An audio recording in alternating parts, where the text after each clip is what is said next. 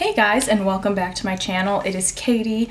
Today's video is just going to be a chill, chatty get ready with me in which I try to actually talk about things that are not just the makeup that I'm putting on my face. So I'm going to go ahead and list everything down below. We're just going to get started and see how this goes. I have a list of topics I want to talk about and everything. So first off, what I would like to talk about is my hair situation, which is that it's red because I'm in a show right now and it called for fire engine red hair. And this isn't exactly that, but it's pretty red, especially under stage lights. This is the e.l.f. Eye Refresh. My eyes are feeling dry and tired from like putting on so much makeup and taking off so much makeup every day. So that is why my hair is red. That's a good story. Went to the salon, got it done a little, wasn't ugly enough. So well, it was actually really pretty. But so then we had to dye it some more. And I found this Nicole Guerrero video from like years ago. And I used that and it worked and I didn't have to bleach my hair at all. And I have very dark hair, as you have seen if you've seen any of my other videos. I have very dark hair and I didn't have to bleach it to get this, oh, it's looking brown over here. It's still wet though. Like this is wet. But kind of the drier it gets, the redder it appears. I'm gonna grab this Milani Prime Shield and put this on. But it's a fun show. It's my last college show, which is like kind of terrifying to think about. I can't believe it's been 4 years and like 8 shows here, and it just is sad. But it's a really fun show. I'm excited that's this weekend, but that's also why I have not been posting a lot of videos recently. I'm gonna go ahead and do my eyebrows right now. I'm trying to think of what else is going on in my life. I feel like my entire life has been this show. Sorry, I just can't concentrate and do brows at the same time. I want to talk about hockey because today is the first playoff game. First day of playoff games, I guess, for the NHL. And of course, my worst nightmare come true once again. The Blackhawks are playing the Blues. My best friend is actually a Blues fan, so like we have fun, but like both of us are just so nervous for this. We couldn't even like make fun of each other. We were just like, I'm scared, terrified. I don't know how it's gonna go, but I want them to win so bad, and I get very emotionally attached to them, like to the point where tonight I'm like, when we're running the show, I have to hide my phone somewhere. I was like, nobody is allowed to tell me the score. I might cry if it's not good. And I'm like not expecting it to be great at this present moment. Like I love them, but I don't have the faith of some because of how the season ended. I'm gonna use this Naked Basics palette, just the first one, and grab the shade Foxy, which is the light yellow shade, and set my primer with that. I have a feeling this video is going to be so long now that I'm actually trying to talk about things, but I usually run out of things to talk about really quick. Once that is all set in place, I'm going to take, I think, just this cream shade right here that's like not too dark. I'm like really trying to go light on the eyes today. Oh, that's what I want to talk about.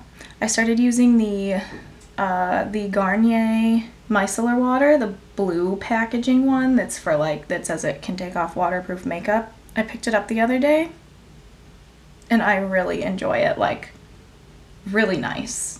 I'm gonna take Naked too, so a shade darker, but it's super nice. Like I used just a cotton pad and it gets everything off, even like heavy stage makeup, so props to Garnier for that. But I really like this Garnier one, and it's cheaper and it's easy to get your hands on here. Oh, this is just a Wet n Wild palette, by the way. I'm just taking like the light yellow shade because I kind of want some shimmer on the lids. What else is going down recently? I haven't used this in a long time. This is the Benefit Big Easy BB Cream. I think I'm gonna try it again. Sometimes it can look cakey, but I think that we're getting into the, like my skin is getting to the point where it's pretty oily, so it's not gonna cake up on me. Just like to apply it like this. What else is new in this life? Graduation is soon, and I'm pretty pumped for that. I actually missed this banquet last night for like outstanding senior stuff. I got outstanding senior for theater. Great. No, but that was kind of cool thing to get, but I couldn't go because I had rehearsal, but that was fun. But like, since everybody's like pictures they were showing, and I just got like really crazy nostalgic because like I can't believe that it's been 4 years that I have been here, and now we're all graduating and like moving on, and like I'm going to grad school, and then I have an interview soon, which I'm pretty pumped about, for a hopeful summer job that I would really like to do because it has to do with like box office and ticketing stuff. And it's just like a very exciting time, but then like it kind of sucks because you can't enjoy it because you're just so busy. Like I feel like this could be such a fun time. Like, you know, when high school graduation happens, if you haven't experienced it yet, like you'll see, but like the end of the year is so chill because like you're all just like getting ready to go to college, or like if people are like just not going to college or whatever, but it doesn't matter. Everyone's like super chill and you have all this time to do everything, and you get like days off of school, and like my camera loves to stop filming after like 12 minutes for whatever reason, so I don't know where it cut off, but just putting on the Nars concealer and talking about the craziness of life that is currently happening. I think I'm actually just going to go ahead and set it as is right now. I'm not going to do like super highlighty or anything. That's why I kind of like the eyes, because they're super bright already. I've been using this e.l.f. Blush brush to set, and I've been liking it. It drops a pretty good amount of product. It's the RCMA No Color Powder. This is actually great if you do theater or whatever. I used it yesterday. I don't bake typically, but I like baked my makeup before the run, and it lasted like really well, even with me like dancing and sweating and being kind of gross. It really set it very well, like, yeah, but I just don't have time to bake. And we're gonna talk about the travesty and